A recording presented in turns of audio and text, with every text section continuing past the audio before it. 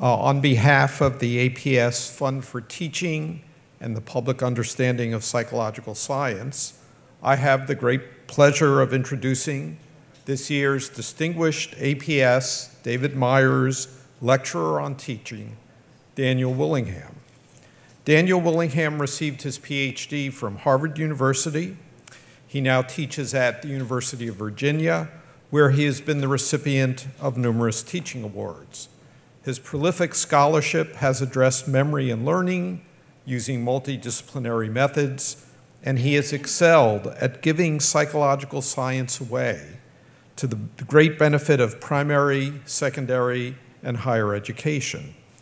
If, as he has written, quote, "thinking is the hardest work there is," unquote, there are few in our field who have worked harder than Daniel Willingham to contribute thoughtfully to the social good. Please join me in welcoming Daniel Willingham. Thanks very much for that kind introduction, Neil. Thank you all very much for spending a little bit of time with me this afternoon.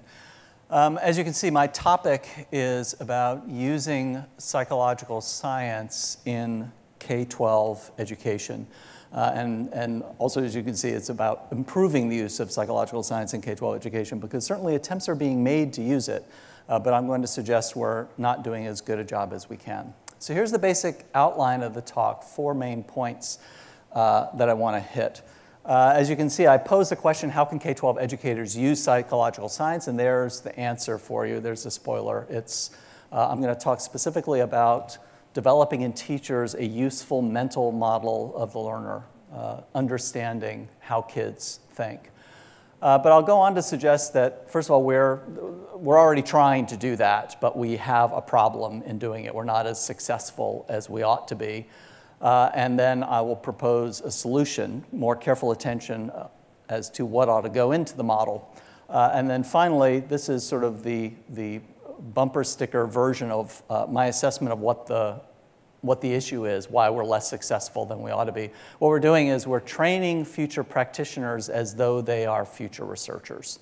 So I will elaborate on that as we go. But let's start here with thinking through how K-12 educators can use psychological science. So here's basic science. Here's the stuff that most of us at this conference are doing, trying to understand how people think. There are 2 main methods by which we can use information from the basic sciences to inform education. One is things that we learn about how children think can be used to inspire new materials and practices.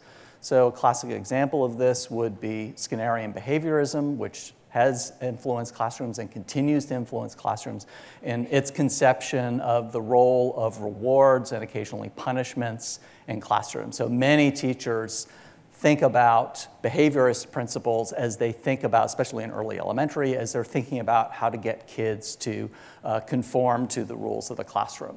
So we can get inspiration for new practices in teaching. The second method is where we use methods from basic science to evaluate classroom practices. So for example, if you're not familiar with it, Accelerated Reader is a program that's usually used school-wide that's meant to improve motivation for reading, increase children's motivation to read. More of you might be familiar with Pizza Hut's Book It program if you're of a certain age and are an American kid. That was deeply embedded in many, many schools. That was a program by which if you read a certain number of books, you got a free personal pan pizza. Now, neither of these were inspired by basic science. They were inspired by, well, it's pretty obvious what they were inspired by, but you could evaluate the extent to which they work. So we've got methods in science that are better than casual observation to evaluate whether Accelerated Reader improves motivation as it claims compared to business as usual in classrooms, and then we can compare it to Pizza Hut, Book It, and so forth. Okay, so those are the 2 main methods. We can think about new practices, or we can take practices that were inspired in some way other than basic science, and we can use methods of science to evaluate their effectiveness. What I'm really concerned about is a third method, third way that basic science can help with education, and it's illustrated here. So this was a conversation I had with a teacher a couple years ago now. It was October. She was a brand new teacher. I said, how's it going? You know, you had a month in the classroom. And she said, well, no one told me in any of my education classes how to deal with a spinner. Like, they didn't tell me what, you know, that I should anticipate having a spinner. And whenever I give this talk with teachers, everyone's like, oh, a spinner. If you're not familiar with what a spinner is, in this case, it was a young girl in second grade who at unpredictable times gets up out of her seat and goes in a corner and starts spinning, right? This is an illustration of a very general problem that teachers have, which is we try and give them training and experiences that will prepare them for classrooms, but classrooms are unpredictable. They are going to encounter problems that no one told them they were going to encounter. So what do they do at those moments that they have this novel problem? Well, this is where basic science can actually help. Because what they're going to do at that moment is going to be at least partially informed by what I'm going to call a mental model of a learner. So these are beliefs about cognition and emotion and motivation in children. It's basically what they think kids are like. They're going to rely on that at least in part. We do have some empirical evidence about what sort of mental models teachers do have. It won't surprise you to learn that we know that teachers, before they begin their training for classrooms, they already come into their training with beliefs about what kids are like. And that those beliefs are affected by the training that they experience, and they're also affected by classroom experiences. So our goal here is really that educators will have a more informed mental model of how children learn. We think that we as basic scientists have something to offer here. Okay, so that's the main setup, the main problem that I'm interested in. And now let me tell you why I think we might have a problem. So what I'm suggesting is the mental model of the learner that most teachers have could be better, or it could be better informed by science. How do we know that? Well, the truth is we know less about this than you would think we do. One thing we'd like to know is what are future teachers taught about how children learn? What are they taught about kids' emotion and motivation lives? Well, the answer is it's very, very hard to generalize. There are thousands of programs that train future teachers, and they vary a great deal. Right? As you would expect. If you're training to be a high school social studies teacher, you're going to undergo a different program of training than if you aim to be an early elementary reading specialist, for example. And also there are different state requirements. That said, there is some consistency. And one of the consistency that people have pointed out is almost all of the programs do require some exposure to this content. It's either in an educational psychology class or a foundations of education course. So even though we don't have great data on this, most people think most teachers probably are exposed to this content. More persuasive, I think, is looking at licensing exams. So thinking about exams that teachers have to pass in order to be licensed as a public school teacher in various states. Each state has different licensing requirements. But many of them use a test called the Praxis 2, which is written by Educational Testing Service. It's used by about 35 states. And if you look at the guidelines that are published by Educational Testing Service for how to study for the Praxis, it includes information that we might expect it to include regarding what people are supposed to know about educational psychology. Okay, so this is a pretty good reason to think that teachers are probably exposed to this, and at some point, they actually need to learn it. Now, that doesn't mean that practicing teachers actually remember it. And again, our data here are not as robust as we would like them to be, but when we have studies of what teachers know about how kids learn, the results are often disappointing. So this is a recent study from 2017.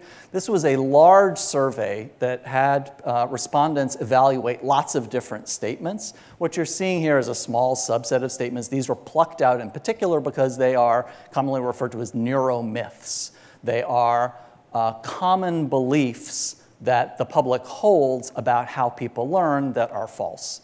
Right? And so what you're seeing, so things like that different people learn according to different learning styles, that dyslexia, the problem there is that children are seeing letters backwards, the Mozart effect, and so forth. And you can see the columns, I'm sure you've already been looking at it. These are percentage of people endorsing these statements as true. And you can see educators are generally doing better than the public, but they're not really where we would like them to be, right?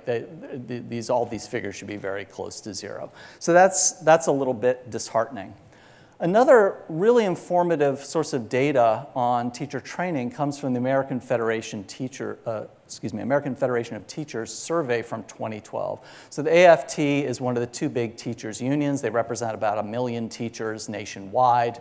And so they did a very high quality, nationally representative survey of their membership. And they asked them about their opinion of their education.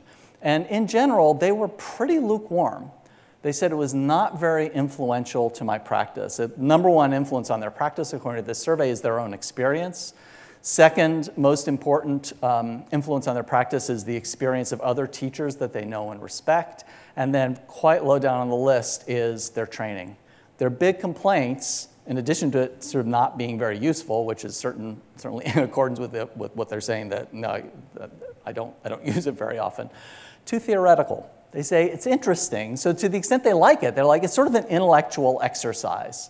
And it's kind of fun and interesting to hear about, but it's not really of very high utility. So putting all that together, what it sounds like is there's an expectation that future teachers are going to learn this content. It's in licensing exams.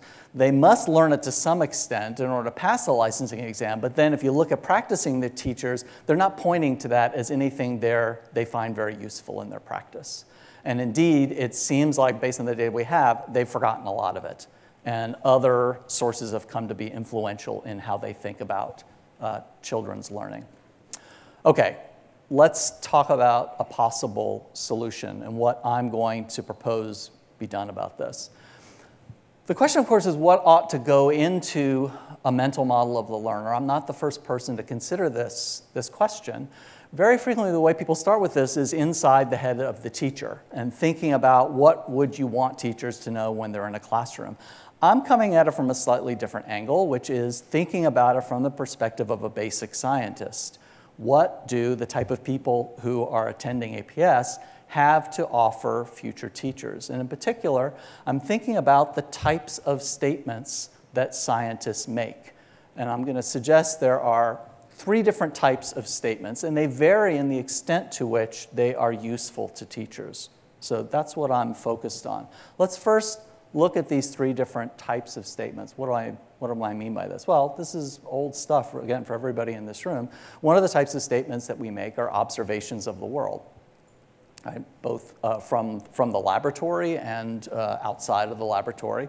One of the things that scientists do is make observations of the world. The second type of statements that scientists make are theoretical statements, brief bundles of statements that are meant to account for and integrate and perhaps explain a much larger set of the observation statements. And then finally, we're interested in epistemic assumptions.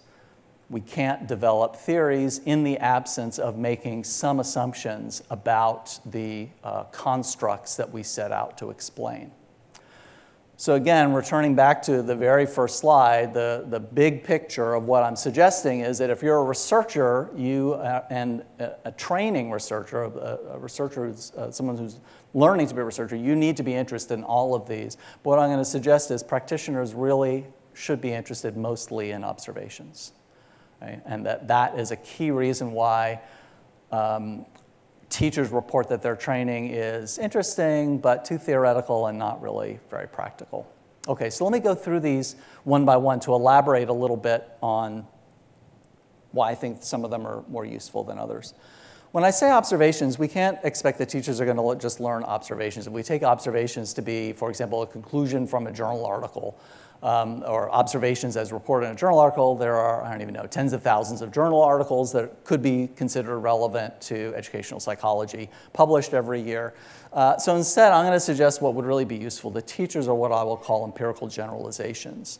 Empirical generalizations are observations that not just have been replicated, but have been shown to be highly regular across different contexts, across ages, across materials, and so forth.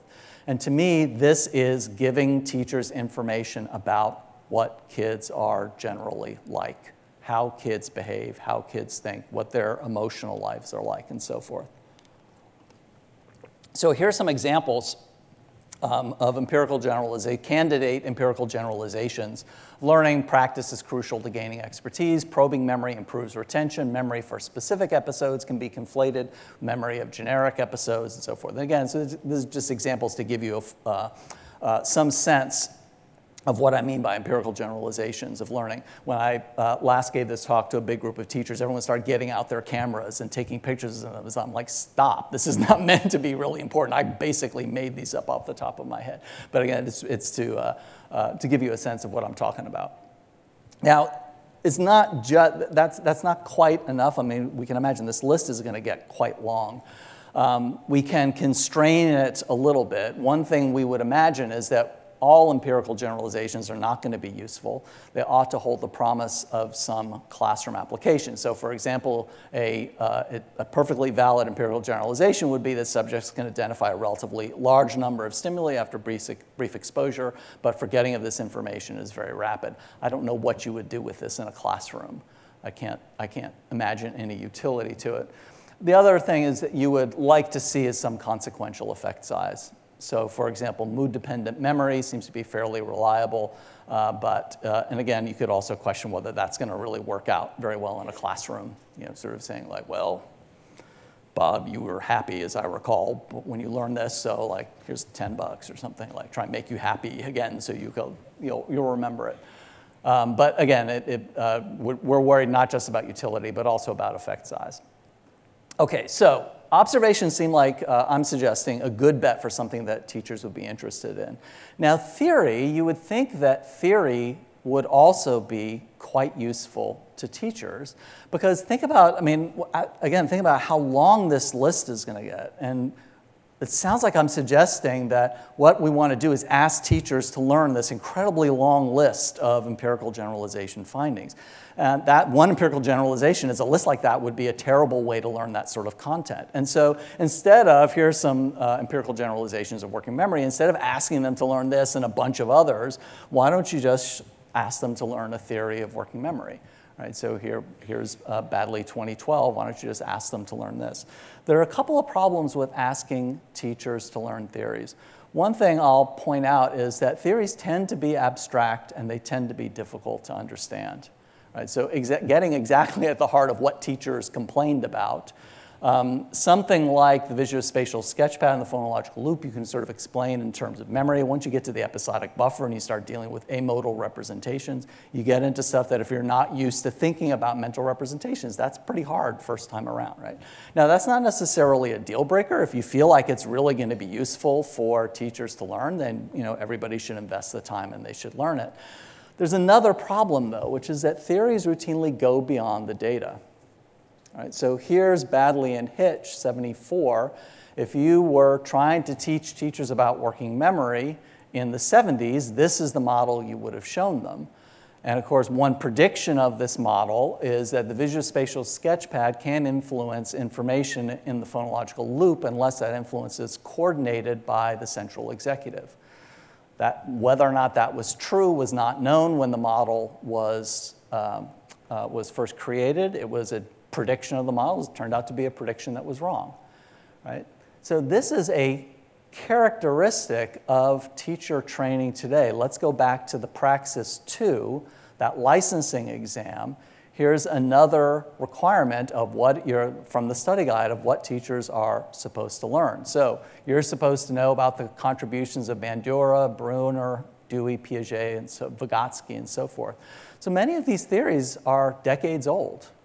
Right? And almost all of them are known to have real limitations and real problems. So if you look at a textbook of educational psychology, what you'll see is a few pages that describe Piaget's theory, and then several pages after that describing all the ways in which we've had to modify our understanding. Okay, so the Again, the utility to teachers of learning Piaget and then learning all the ways in which we now understand that Piaget didn't quite have it right, it's hard for me to see why that would be an especially valuable experience for teachers. So I think theories are a bad bet. What about epistemic assumptions? The epistemic assumptions that teachers are typically exposed to are sort of the bedrock in psychology. They're exposed to behaviorism, they're exposed to information processing, they're exposed to the situated perspective. That's fine as far as it goes, but I think they overestimate the extent to which these different perspectives really constrain theory. We know that epistemic assumptions really place quite loose constraints on theory, and that within behaviorism, you've got a large variety of theories. The same is true of information processing. The same is true of the situated perspective. The danger is that epistemic assumptions are easily confused with empirical generalizations. So one of the things, when I'm giving this talk to teachers, I'll frequently ask them, how many of you have heard the statement, learning is social? Almost all of them say, yes, of course, we've heard that. And what I point out to them is this is an extremely weak statement. It doesn't, on its own, it doesn't really mean very much. It's an epistemic assumption. All it's really, it's an assumption about the nature of learning. And all it's really saying is, if you develop a theory that completely ignores social factors, your theory is in some way going to be limited. Right? But there are lots of ways that you could generate a theory and see this play out. Then theories would look quite different. So you could take, in other words, you could take learning as social to mean quite different things. So one thing you could take it to mean is social situations affect learning opportunities. So in other words, a child sitting in a classroom is going to be influenced by his or her peers. Kids sitting next to them might ask different questions. They might be more on task or less on task, so forth. And that's in that sense, learning is social. It's essentially a source of different types of input. Or you could say learning is social in that all knowledge is socially constructed, so that the way I see the world is influenced by my social history and the peers that I've had around me and my family experiences. So now we're looking we're not just looking at learning being social as a question of input. We're looking at it as a source of input that has shaped the way that you see the world over long periods of time. Or we could say, no, that doesn't really capture what we mean by learning as social at all. Instead, we could think about learning as, it's too limiting to think about learning as being within the head of an individual. So for example, I might think to myself, what do I know about kayaking? Well, the truth is I know very little about kayaking, but I know David Daniel. And David Daniel, I know, knows quite a bit about kayaking. So by virtue of my relationship with David, don't I, in some sense, know much more about kayaking than is just in my head, right? And that's what I mean by learning is social. Right? So statements like this are really quite weak, but they're easily confused with empirical generalization. So learning is social sounds like you're saying children learn best in social situations. Children learn best in social situations is actually an empirical generalization, right? A candidate for that. Not necessarily true, I would argue. But it's, again, easily confused with an epistemic assumption. Likewise, learning is situational, another very common epistemic assumption that you hear in educational context that sounds like an empirical generalization. So I argue epistemic assumptions are a bad candidate for teachers to spend much time with. So that's what I think should go into the model, is empirical observations, empirical generalizations. But let's talk now about theories again. We need to circle back. So I rejected theories because I said theories, the biggest problem for me is that theories make novel predictions, and theories always have a shelf life. And so they're not practical for teachers to learn. What I want to do now is explore in a little more detail differences in the usefulness, the ways that researchers would use theories and the way that practitioners would use theories. Because we have to get over this problem of asking teachers to learn a long, long list of empirical generalizations. That's not going to work. So characteristics of ways in which researchers and practitioners put theories to different use. Researchers want a theory that does a better job of existing theories of accounting for data and that generates new predictions. That is not useful to a practitioner. What a practitioner needs is a theory that integrates existing empirical generalizations, thereby making them understandable and memorable. They need a way of packaging all of these statements about learning so that they're all integrated and they all make sense. And indeed, you might be able to generate predictions about spinners, right? Novel situations. You're like, I have a general idea about how children learn, and that is going to allow me to act in this new situation. Here are some of the issues that I think are especially important regarding the different ways that researchers and practitioners use theories. One is that researchers expect we're going to have competing theories. This is one of the ways that we make advances. We've got several competing theories going. They're making different predictions. We pit one theory against the other. And indeed, if you look at educational psychology textbooks, they have this characteristic. They show different competing theories. These are the most common theories of intelligence that you'll see in educational psychology textbooks. Bob Sternberg's triarchic theory, Howard Gardner's multiple intelligences theory, and then some sort of not very specific, it's frequently called the psychometric theory, sort of a version of Carroll's hierarchical model.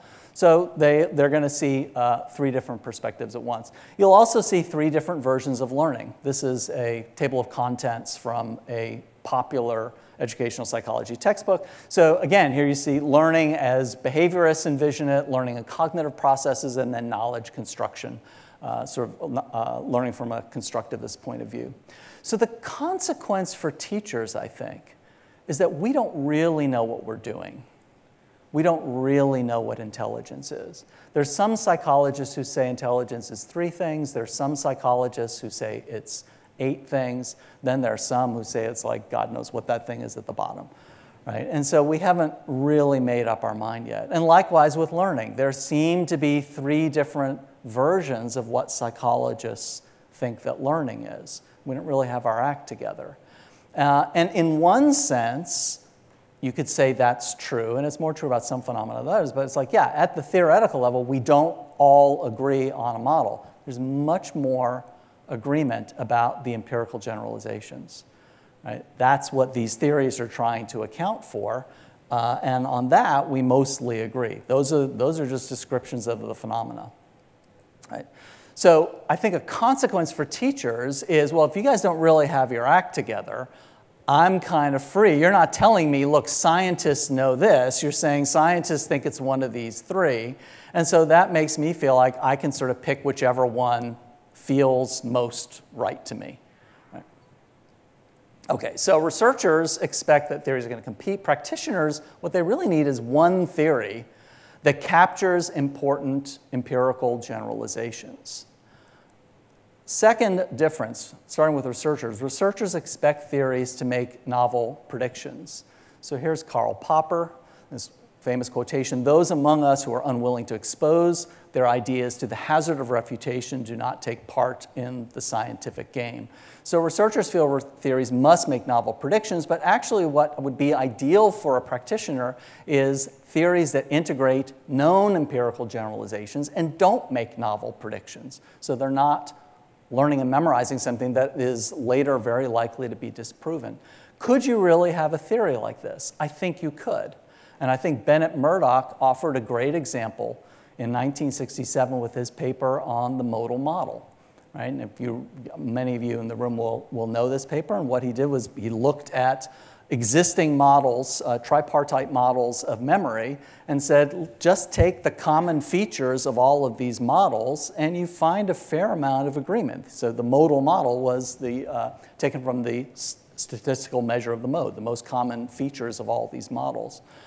And so if you offered this as a theory of memory, you would, and I've actually been present when people have sort of tried to pitch something as a theory that looked like all it was doing was integrating what was already known, and people don't have very much esteem for theories like that. In other words, you can't say, well, my theory predicts a negatively accelerating learning curve. Hey, look, I collected data and learning. Well, everyone's known that for 100 years, that damn near every learning curve is negatively accelerating. So you can't expect kudos for that, right? If that's what your model predicts, that would be boring for researchers. For practitioners, that would be a great model if we could come up with that. I'll give you one other example. James Gross published a couple of years ago a modal model of emotion, sort of in the same flavor, very stripped down version that most emotion researchers would agree with on the characteristic processing in emotion. So this is my way around this problem of, well, we can't possibly ask future teachers to learn long, long lists of empirical generalizations. Tie empirical generalizations together with a small number of these boring models. Okay, so researchers expect theories to make novel predictions. What practitioners need actually is extremely conservative theories. Finally, researchers need theories that employ precise constructs. And I think this grows directly out of the need to make novel predictions. If you're really going to generate new predictions, you can't, it's very difficult to do that if you have sort of hand-wavy terms that are just sort of verbal descriptions. You really need some precision. And again, this is where you get into constructs that are kind of difficult to wrap your mind around. What practitioners need, they don't need novel predictions, they need comprehensibility. And so what I suggest also ought to go into modal models is the use of folk terminology whenever that's possible. So this is actually a version of the modal model that I presented in a book I wrote several years ago. And I was happy to just call working memory the site of awareness and thinking, right? As long as you're not misleading people and doing violence to the constructs, I think you want comprehensibility first. So researchers need theories that employ precise constructs. Practitioners need theories that employ folk constructs where possible. So this is, again, we're sort of at the end here, but I want to do a brief coda, an add-on. And I want to talk about changes in practitioner education. So what I've spent the whole talk elaborating on is this idea, is that what we want to do is focus on empirical observations tied together with these boring theories. But there are two other aspects of this that I haven't touched on at all that are absolutely essential, and I want to make clear why those are important. This is already being done, but I want to, and this is understood to be something that is necessary if basic science is to be helpful. We need to think about ways that we can make clear to future practitioners how this is all going to play out in the classroom. So it's not enough to just learn the modal model. You need to say, here's what it looks like when working memory gets overloaded.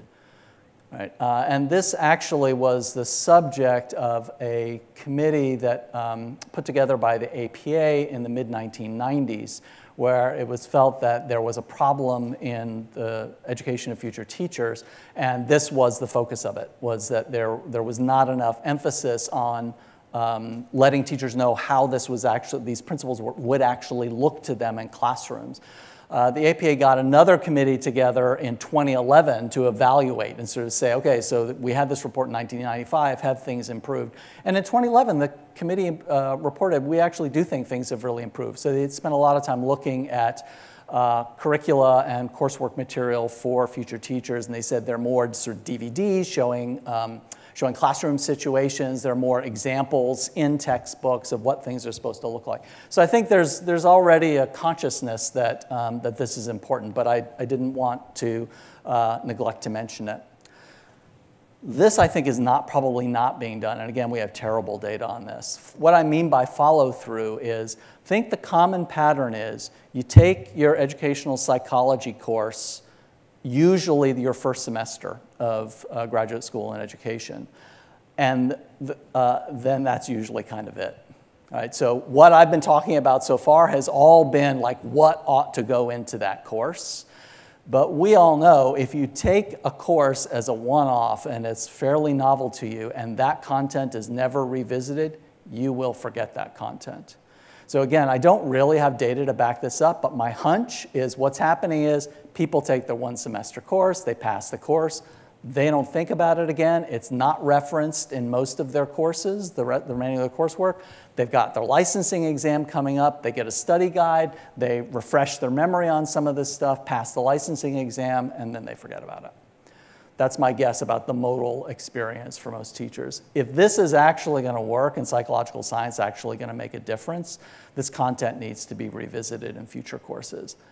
That's a really heavy lift. Oh, and by the way, I mean, this is probably self-evident, but one of the reasons is not just a continued practice, but also something like overloaded working memory looks different if you're a high school social studies teacher or you are an elementary math teacher, right? It's going to, all these principles are going to play out differently depending on the kids that you're teaching, right? So there's consistency, right? That's the whole point of the empirical observations that have to be really consistent across context, but that doesn't mean it always looks exactly the same in every classroom situation. So this, I think, is actually a pretty heavy lift because many of you are academics. When was the last time someone came to you and said, okay, in the interests of curriculum, we need to talk about what you're covering in your course? I don't know about you all, but I'm pretty used to being the royalty in my classroom. And what cognitive psychology is pretty much whatever the hell I say cognitive psychology is. And the idea of someone coming in and telling me, now, okay, this is what's happening in their first course, so you need to make sure you review these, right? That's a non-trivial ask for most academics. And is probably, it would be hard enough to do number one, but I think that's surmountable. But which is what I've been spending most of my time talking about. But I think that third point would be really challenging. Okay, I'm going to leave it there. I've got contact information here. I'm always happy to continue this conversation on email or social media. Again, thank you all very much for taking some time with me.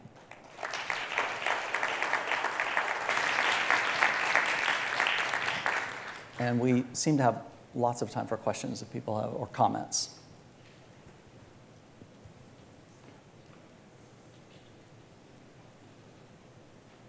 Take it away.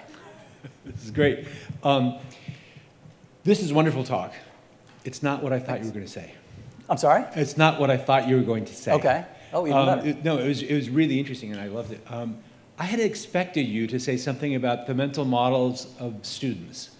So, for example, when you talk about how a thermostat works, there are two well-known competing mental models of how that works. Yeah. Or students have different mental models about how multiplication works. Yes. And so on and so on. Yeah. And so I hoped you were going to say, here's what we have to put into a mental model to represent what a student knows about something, multiplication, thermostats, whatever, and here's how we then tinker with it to help them have a better mental model. Yeah. Any thoughts about that? How would you build such a mental model? That would be a great talk to give. You're right. I didn't give that talk, and it was, there is an enormous literature on that, especially focused on topics for which kids come in with strong prior beliefs. Many of them in science, because kids do have strong naive beliefs about the way the world works. Very challenging problem. Yeah, and just quite different here. I mean, I'm interested in this work in the mental models that teachers have rather than the mental models that kids have. Yeah, so I'm happy to continue that conversation with you, but briefly, it's like, have I solved that problem? No. So, yeah. Okay, thanks.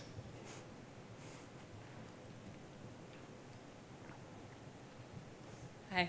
So I really liked your distinction about what researchers think of when they think of theories versus what practitioners are thinking of. And I think it's a really nice way to figure out how do we best disseminate what we know to a practitioner audience. I'm wondering if researchers are the best people to be doing that, or if you have thoughts on if there are other kinds of intermediaries who can help translate the basic science to practitioners in a way that's more accessible. And then also what activities and other kinds of work we need to do as a field to try to figure out kind of what's the threshold for a theory that's kind of ready to go for practitioners, or what's the level of evidence that we need to be able to say with confidence that this is something that we should be ready to share with practitioners. Right. So let me take the second question first, which is, let me rephrase it, and you tell me if this is okay with you. You're basically asking, how do we know what is an empirical generalization that would be worth teaching to teachers? The answer there, to me, the unit of analysis probably ought to be the program level. So if all the faculty who are responsible for teacher training in special ed in early elementary or something can get together and agree, okay, we're all agreed on sort of what children's learning looks like, I think that's the right unit of analysis, because there needs to be consistency in what everybody in that, all the students in that program are hearing, but I don't see any strong need for there to be consistency, certainly across universities, or even within a school. And I have every expectation that different schools would sort of have different flavors, and you would get pockets of really strong behaviorism and pockets that would be really strong in the situated perspective and so forth. And then, sorry, your first question was? Yeah, it's more about, given that researchers and practitioners have very different goals, and therefore, the theories that we're going to be building are going to reflect that. Who are the right people to be disseminating out these theories? Yeah. Is it really the researchers, or is it some sort of intermediary? How are you thinking about that? And I guess if it is the researchers, then the second part of that would be, how do you incentivize researchers to do that kind of work, given that it's not typically the kind of thing that you do at an academic institution? I think it needs to be people who know the research literature very widely and fairly deeply, and they also really need to know classrooms. Mm-hmm. If you're a pure researcher and you haven't spent significant time in classrooms, you don't know really what's going to be useful to a teacher, and you're not going to know how these principles play out in classrooms. So I think you really need knowledge of both. So this is why I didn't say like you need to be a researcher or you need to be a teacher. I think you just need to have knowledge of both places, exactly because it is in between. And I also think that again, all of the educational psychology textbooks that I've looked at are wonderful introductions to the field, but they're very much written from the perspective of a researcher. And I think the people who write them are researchers. Mm-hmm. So, yeah.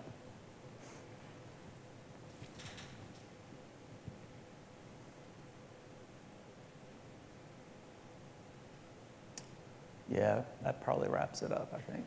Yeah. Enjoy the rest of the conference, y'all.